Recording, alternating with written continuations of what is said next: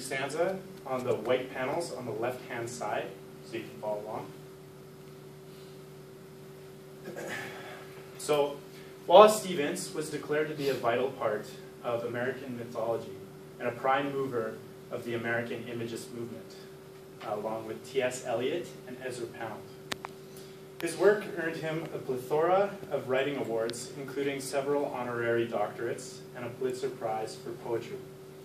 He believed the poet's purpose was to interpret the external world of thought and feeling through the imagination. After his death, he became enamored with Asian art. While this poem lacks any specific structure, it is most similar to a Japanese haiku. His parents' death is likely to have had him reflect on his own mortality. This poem is very ontological in nature. The definition's right there for you. And it deals with perspective. So for instance, a simpler example would be that you're all watching this presentation here from different spots in the classroom. You all have a different point of view on the same thing, my presentation. We can't really get away with saying yours is right and yours is wrong. We can only choose to accept that yours is valid. Our senses and our physical infrastructure, while very enabling, also limit our perspective. So here it is important to make note of the point of view. The scene is viewed at a distance. I will discuss its importance later with the conclusion of the poem. In an ontological sense, stanza 1 has to do with the inception, or the starting point of being. It correlates with the idea that there needs to be an observer in order for the universe to exist. For example, the tree falling, nobody around, does it make a sound? Does anybody hear it? The scene here is largely white with a black speck at its focal point. Compared to peripheral vision, our focal point is where movement is largely detected. It is symbolic of an eye, largely white, with a dark center. I think it poses the question, where do we look for answers? Are we looking in the right places? Furthermore, I think a youthful imagination is being presented here. If there is someone here to see this image, how can they see the movement of Blackbird's eye from that distance? I was of three minds correlates to the expression being of two minds, meaning being unable to decide between two things. Here, he is of three minds, which means he really can't decide. In the ontological sense, Stevens is contemplating the nature of being and has too many ideas to choose from. The American Imagist movement, in which Stevens was a part of, was not directly associated with religion, meaning that they would look at things from outside of religion. Now, that's not to say that our understanding of things might root from religion because of its own ontological nature. Perhaps he wishes to convey the idea that all religions contemplate being differently, and how can one be proven truer than the other? And then there's the tree. It could symbolize a sense of connection to the rest of the universe and our interdependence on other systems, like the carbon-oxygen exchange between humans and plant life. The blackbirds represent the answers or our perceptions of our being. But the more we climb the tree, manipulate it, damage, or destroy it, the birds fly further from our reach, signifying that this is something that we will never really truly come to understand. Again, note the change in season. This dramatic spectacle can be viewed as a loss of control. This is suggestive of another cycle, the life cycle. We like to think we have control over when and how we live or die. But we're never really in complete control. Our lives are only a small part of the bigger picture. In direct relation to Wallace Stevens, this stanza can be interpreted as a reflection of his career and his own life. With respects to the American Imagist movement, that has emphasis on using less words to carry a greater descriptive power, the very lines he has written can be interpreted differently, or could have been written differently altogether. Hence, he was of three minds, or three possibilities he could have chosen as his point of view. A man a woman and a blackbird are different, but they find connection in the greater picture. Or in terms of stanza 3, the pantomime. This one reminds me of the holy matrimony. A man and a woman become one under God. They are united as they were in the Garden of Eden with animals like the blackbird. It also reminds me of yin and yang. Both sides are different, but together they complement each other in a balance. And the blackbird can exist within yin or yang without destabilizing it. Here he ponders being through auditory sensation. This stanza relates back to stanza 2. Stevens cannot decide.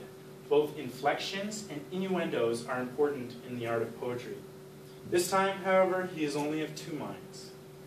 The blackbird whistling is an inflection, which can express mood. And the moment just after is the innuendo, a suggestive hint. Stevens is contemplating if the inflection of the whistle or the innuendo the blackbird is implying is more important to his understanding. It is important to note that he does not know which he prefers, meaning that his perception is relative to what he wants to believe or accept. Like Einstein says, put your hand on a hot stove for a minute, and it seems like an hour. Sit with a pretty girl for an hour, and it seems like a minute. That's relativity. Our experience is relative to ourselves. But if I were to guess which he preferred with respect to the American Imagist movement, the beauty of innuendo is more significant due to the lack of rhythm and rhyme in this specific poem. This is another very image-heavy stanza with ontological symbolism. The icicles and barbaric glass give a sense of entrapment and enclosure. The icicles are like vertical bars, and the blackbird wandering back and forth, seemingly without purpose. Perhaps that is an illusion, and the one who is caged is looking from inside the dwelling, outside at the bird. The mood traced in the shadow is indecipherable. But in what context? From which perspective? Is the mood caused by the shadow? Or is the mood, in a more descriptive sense, in the shadow? One belongs to the blackbird, and the other to the observer. Whatever it is, the observer is a prisoner of his mind. This might be a sign of losing imagination, or, like the walls of the dwelling, reaching the boundaries of our understanding. Is this to shelter us? Can we handle a complete understanding of our being? Or would we break down, lose purpose, and wither away?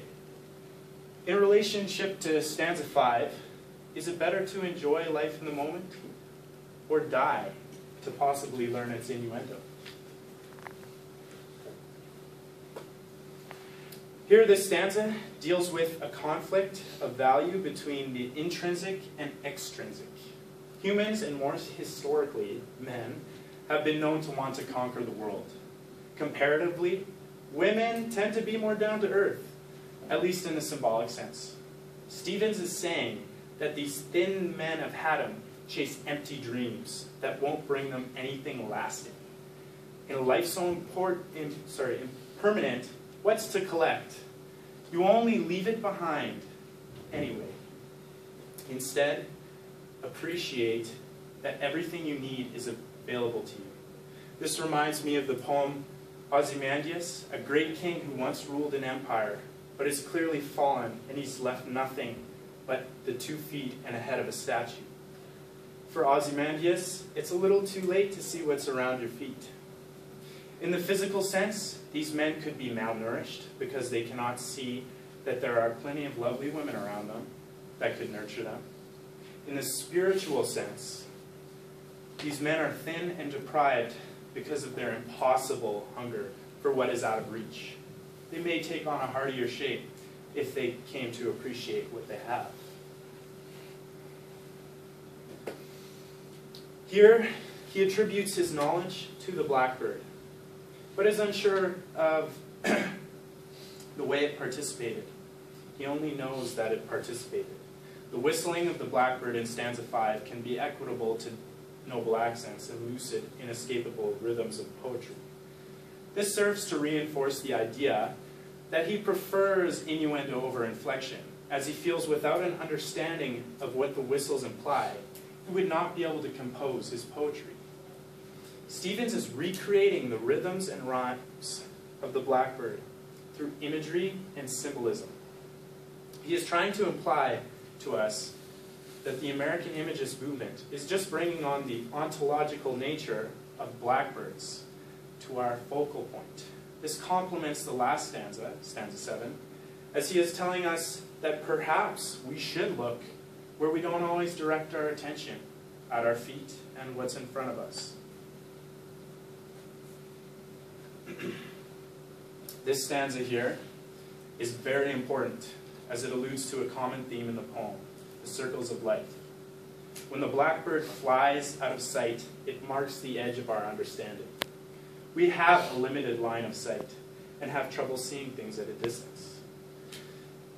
This contributes to our imagination and the creation of philosophical theories of existence. In relationship to stanza 2, the closer we get to the blackbird, the further the horizon gets.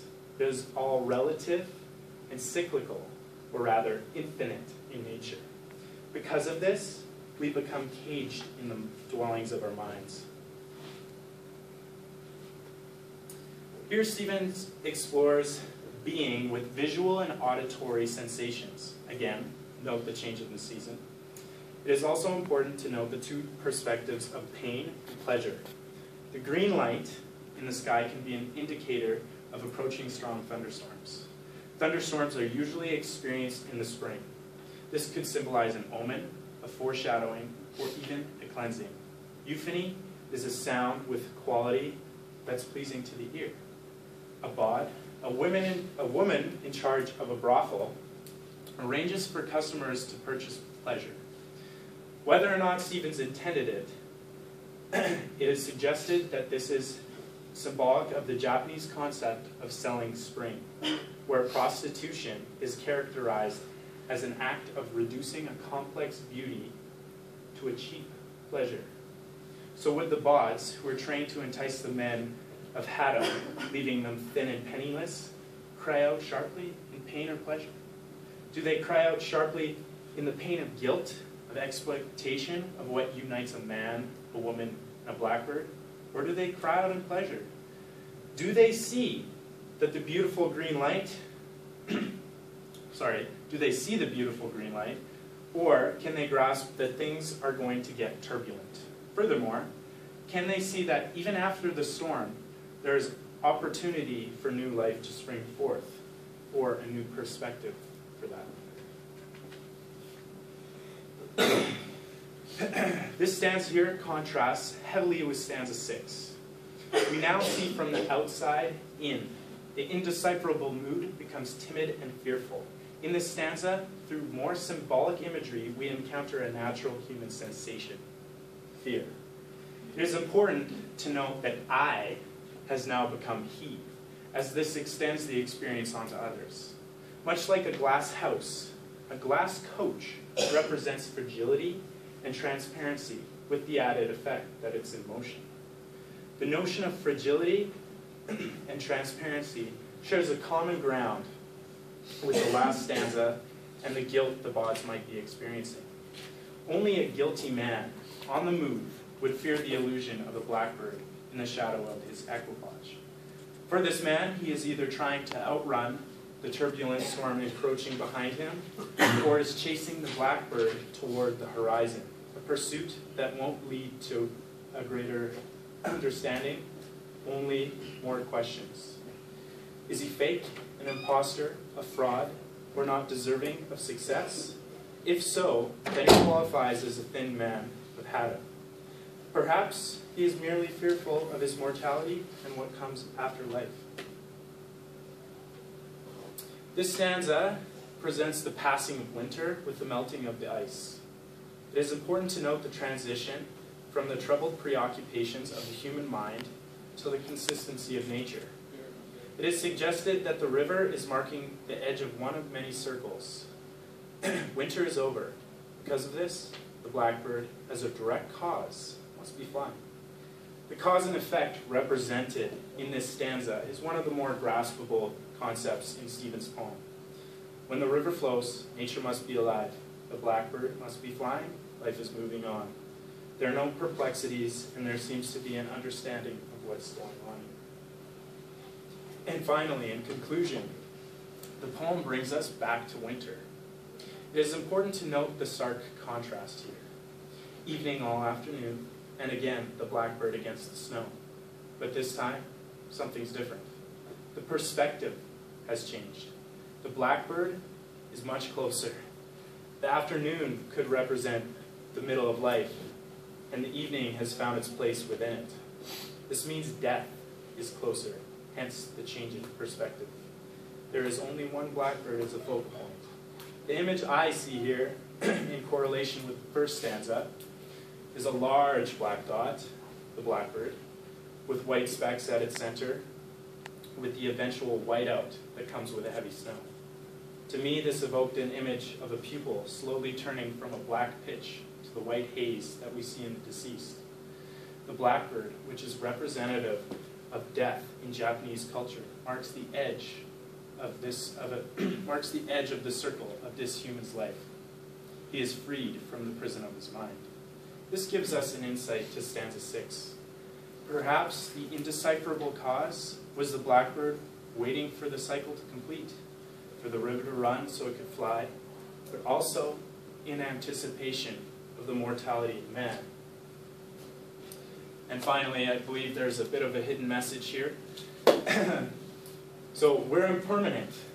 He wants us to open our minds and live our life with an appreciation to what is around us in the moment. Ultimately, our ideologies, our material wealth, and our legacy will be left behind, and we have no control over its significance. And then lastly, it's most important to note here that this poem is open for interpretation. Thank you.